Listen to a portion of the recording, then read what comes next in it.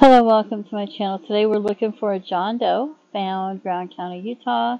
September 18th, 2014, 45 to 55 years old. Estimated year of death. It says 2014, but this says estimated PMI years.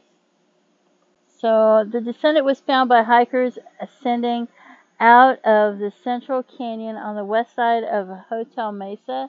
The area is near Moab, Utah. The descendant was laying on a decaying foam pad under a juniper tree. His race could be Asian, Native American, or Latino. I don't know if that means he can't be Caucasian or not. His estimated height is between 5'5" and 5'9". So one or more both limbs not recovered, one or more, both hands not recovered, not recognizable, near complete or complete skeleton. So I wasn't sure how far back to go. Leather gun holster belt with ammunition. Where's the gun? Green netting material, Bic lighter, pieces of blue rope with two black hooks attached, blue and white thermarest sleeping pad, white and red handkerchief, dark leather belt, tan camouflage cargo pants, light colored shirt, camouflage wide brimmed hat, blue hiking socks, size 10 high ankle brown hiking boots. And there's some pictures on NamUs that you can go to. And this is the holster. No gun. Why would somebody carry a holster with bullets and not have a gun? That doesn't make any sense, does it? Okay, so I did a search and I didn't put just Hispanic or Latino. I probably wouldn't have found anybody in Utah because I did Utah first, just Utah. And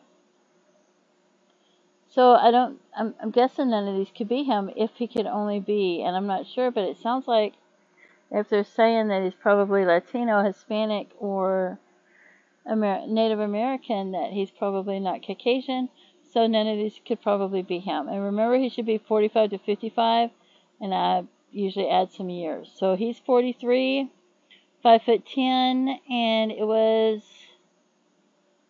I think he's too tall, of course. 5'9", up to 5'9", 5'5" to 5'9", estimated. All right, so he's been missing since 2007, and vehicle found abandoned near Squaw Peak in Provo Canyon. You can pause that and read it. Then we have Dennis Lee Anderson, last seen Murray, Utah, 2000. Last seen wearing a tattered flannel shirt, blue jeans, usually around homeless shelters, 36 years old, 5'9". That's way far away from 2014. 2000, West Valley, Utah. Last seen West Valley, Utah. Unknown where he traveled. He may have gone to Texas. This one is 2004. That's a long time before 2014 too, right? Salt Lake City, last in Wickiup. And 5'6" to 5'7". But see, he's Caucasian, so. And this one's Caucasian as well. 2011 is closer to 2014 though.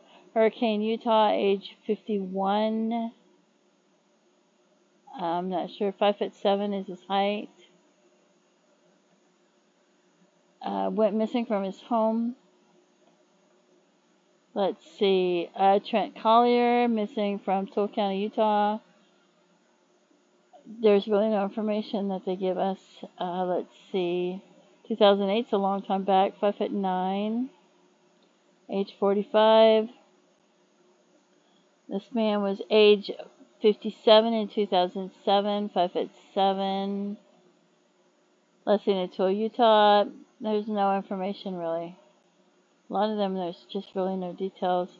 Martin Ernest Conley. So I went across to Colorado because some of these places in Colorado are much closer than the ones in Utah. So Grand Junction, Colorado, 51 years old, 5'8", Missing in 2013.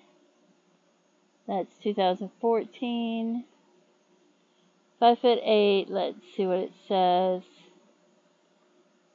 Subject left to friend's residence. 3/19/2013. Has not been seen since. His vehicle was located in Erie County. Forgive me if I don't pronounce that right. Brown hair, full head of hair. Normally short at the ears. Wears prescription glasses. So let's see. This man was Grand Junction, Colorado. That's pretty close to there. 55 years old. 2013. 5'10". Last known to be in Grand Junction. There is no reported sightings of him since that time. Rumors that he was murdered and buried in the Colorado desert. Brown hair, hazel eyes, it says. His hair looks pretty light, though it looks gray to me, so I don't know. And then this man, he looks like he could be Hispanic, but I don't know if that's too far back. And I don't know if he's Hispanic or Native American, or it says white, Caucasian, Hispanic, Latino. Montrose, Colorado, age 54, missing since 2005, 5'9". It just says he was last seen between 8 and 9 p.m. at his home. He wears hair pulled back into a long braid, hair color black and white.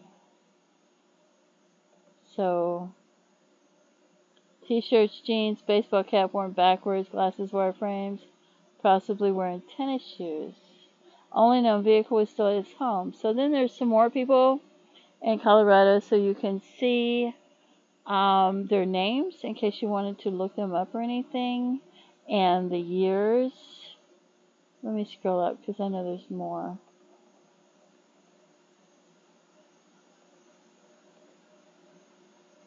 Yeah.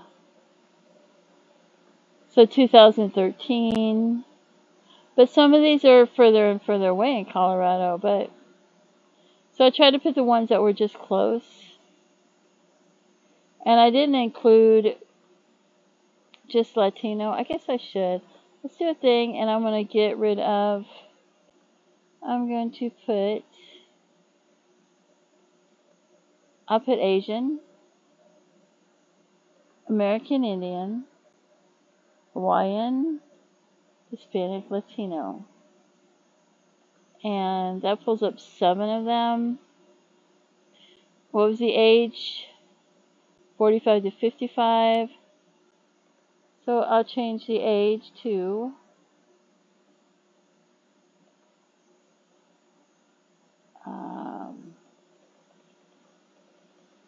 43,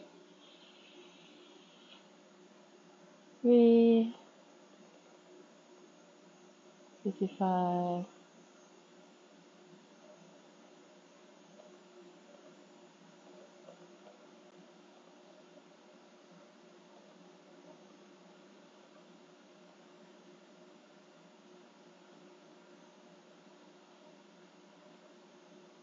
Okay. And then the height was 5'5" to 5'9". Right? So we'll do that. 5'5" to 5'9". So then there's 4.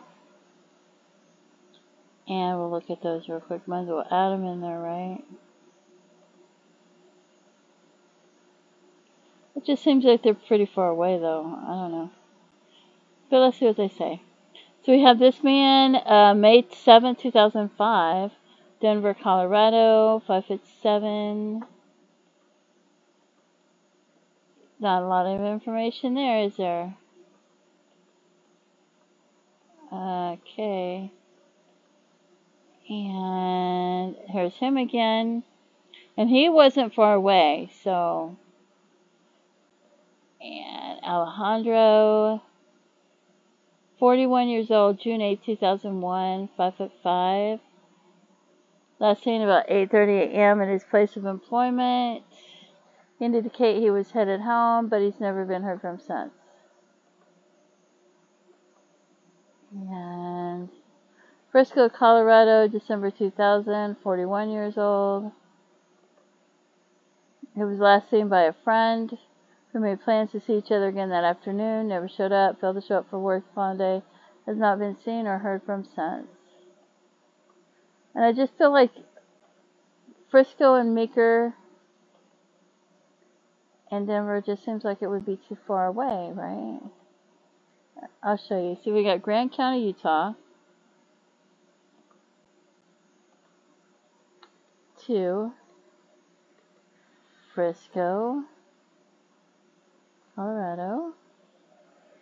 That's 4 hours, but it's right there. So, it could be, hey, I'm going to drive them across the state border. If something happened, maybe they would drive that far, right? Just to go across the border to the other state to throw people off back then. Meeker, Colorado, 3 hours. That's not really that far. And Montrose, Colorado,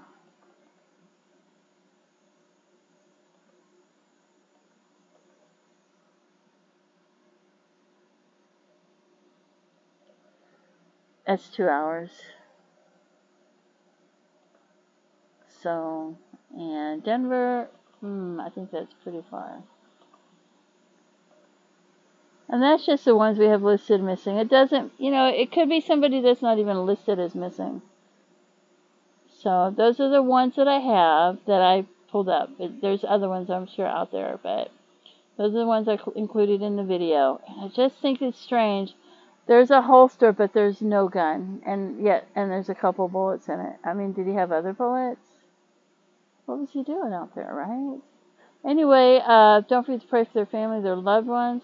Feel free to leave comments. And maybe you noticed something I didn't notice. If you have any information whatsoever about who this could be, please. Why is there no phone number on this? Oh, there it is. That's case contributors. That's good enough. Please contact the authorities. Right here's the phone number. It's usually up here. Anyway, if you have any information whatsoever, please contact the authorities and let them know. Thanks for tuning in. Have a great day. Bye-bye.